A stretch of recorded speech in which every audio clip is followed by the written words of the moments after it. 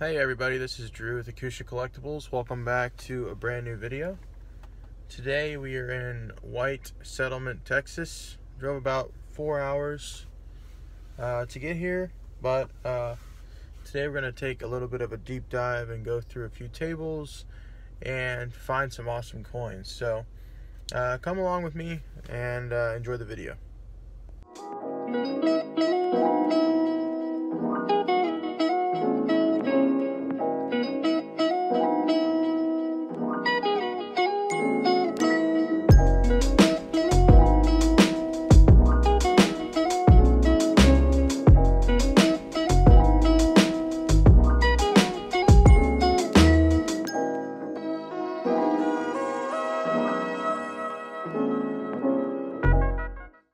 Just got home from White Settlement, Texas, and we got some beautiful coins. And this show was really good for a lot of the key date stuff, the proof-like stuff. And there's a coin that I'm going to be showing you guys later this week. It's one of the most beautifully toned Morgan dollars I've ever seen. But stay tuned for that. But let's go upstairs in the light box and show you guys a few of these coins. Alrighty guys, just made it up to the light box. Let me open up this box real quick and get some coins out for you guys. So, White Settlement was a really good success. Like I was saying, we found a lot of beautiful coins. Let me show you guys the first one. We've been on a 1916D kick for a little bit here. This one's bent. It was labeled details by ANX. I got this one for a good price, so it doesn't really matter too much to me. It's going to be a good hole filler for somebody else, and so that's kind of what I look for in terms of finding the right coin for somebody. Sometimes someone can't afford to spend $650 on a normal AG. They want to spend maybe $500 or $450. So that's kind of where the ground is on this details grade dime. It's a unique piece. I'm glad it's been authenticated at least. That's the good part about it. And I can't wait to find a new owner for this one. Up next, we'll be showing off a few key date Morgans and some better date CCs. Here's this 1890 CC rated MS62 by PCGS. The reason why I bought this coin is because it was on the flashier side. Mr. Terry, the guy that I bought this from today at the show, he had a few. One was in a 63 holder, that was a 91cc, and I just didn't really like it too much just because it had that dark, kind of unattractive toning that we've been talking about in our videos. But this one's flashy, has a little bit of rim toning to it, a little accent. When you flip it over, it has the same kind of originality to it. It really drew me to the coin just because it has that strong luster. It is a little beat up on the face, but nothing too scary to push people away. So really beautiful coin. Up next, we actually got a whole slew of 1896Os that I have to show you guys, but here's this 1890cc, another one for you guys. A little bit flashier for an AU58, just because most AU58s and AU55s, I can show you actually a few from the 96Os that we got. Some are really dark and ugly and have been circulated, and some are a little bit more flashy, the higher end in my opinion. This 90cc is on the verge of a 60 or a 61, but because of the luster in the face and there's a little bit of wear on the high point, which is the breast feathers, they couldn't give this one a 60 or a 61. But like I said, there are price ranges for every single collector, and a 90cc and AU58 is a good start for somebody that wants something in the middle of the road. But a beautiful coin indeed. Next up, we're showing off a bigger priced coin. This is an 1928S rated MS64 by PCGS.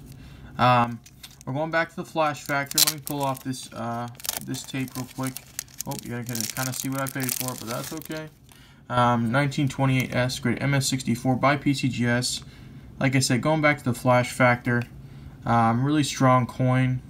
I think this one would, if we were sent it to CAC or another authentication service, I think it would receive the sticker. I just think it's very flashy and also it's pretty strong in terms of eye appeal. And I think this is a wonderful coin for somebody that needs it for their collection. 28S's are pretty hard to come by, especially in mint state grades.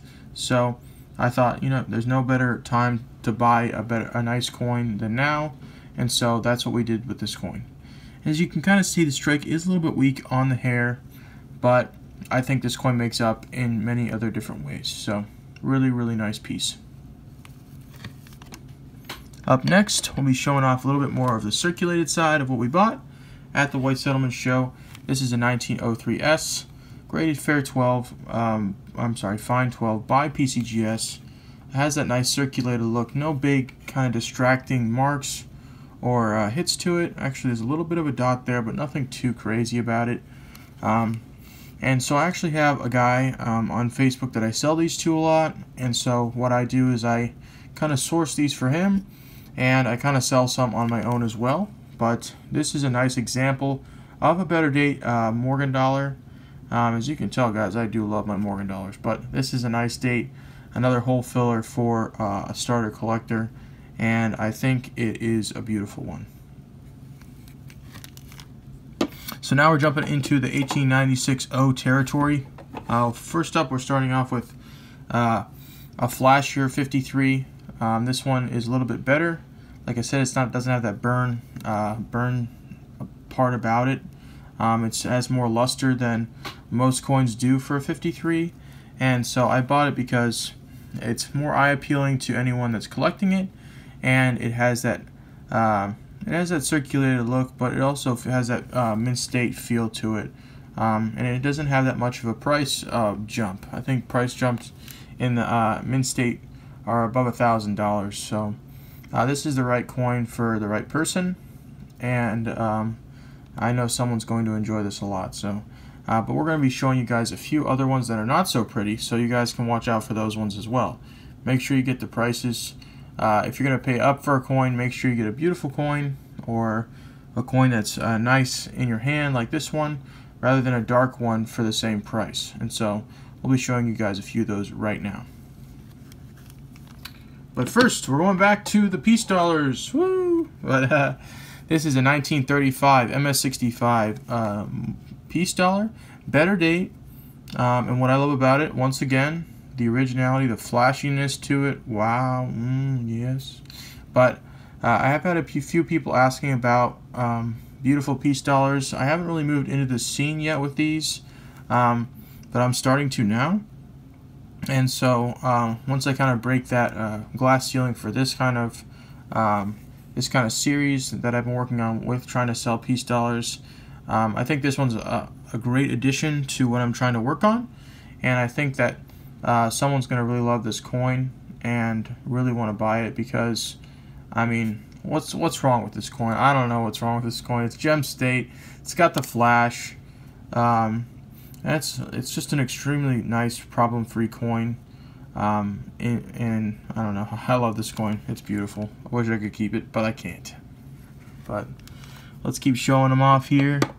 I'm gonna pull a few more 96Os out real quick, but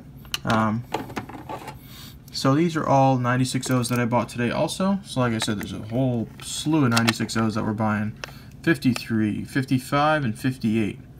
All really nice coins, but you're gonna see, I think I have an uglier one in there for you guys to see, but these are all really nice with the eye appeal, and they're just easier to sell. They have that prettier type of originality to it, and that sells on eBay, or that sells on Instagram, or that sells on Facebook, or wherever you'd like to sell them. People are looking for the beautiful look to a coin, and these have them. And I got a whole crap ton from the same dealer, and he's a really nice guy. We worked a deal, but let me see if I can get the coin that I'm kind of wondering about. But I might have passed on it. But I would say the ugliest 96O is the AU50. It's a kind of a rare grade. We can only see XF45s, the AU53s, but this is a coin that you can kind of see now the details getting really thin on it. It's starting to go into the XF territory, but also it's just really dark, unappealing to the eye. And I didn't pay as much as I would normally pay for a nice AU50 if it had that kind of stronger luster like you're seeing on the 53s. But if you're going to pay for a coin like this, I would try to get a deal, just because sometimes it can be a little bit tougher to sell a coin when it's uglier and doesn't have that nice eye appeal to it, circulated or uncirculated. And so this is a coin that I got a good deal on, like I said, and it's going to be kind of worked in with the other coins, and it's going to find a nice new home to a newer collector trying to get into key dates. So keep your eye out for these. Make sure you pay the right price for these types of coins. Alrighty, and we're going to show off 2 CCs that we got today. First off, we have this 92 CC, graded fine 15. It's got that, I think it's been dipped a little bit, but it's still pretty nice. 92 CCs, anything with 92 on it's pretty hard. But we ended up striking a deal on this one. I bought a lot of these coins from the same dealer, so he ended up saying, you know what, I need 375. I offered 325. He's like, okay, I'll take it. You're doing a lot for me, and so hopefully I can find a nice new owner for this coin. They're gonna really enjoy it, and I don't know, 92 CCs aren't common, and prices are shooting up on these right now, so I thought I would join the bandwagon. Alrighty, so we actually got one more CC I wanted to show you guys. This is a 79 CC cap die. Cap dies are a little bit harder to find right now. 79 CCs are a little bit more common, but what's interesting is that when you find a cap die, most of the time people don't have that in their collection and they're searching for it.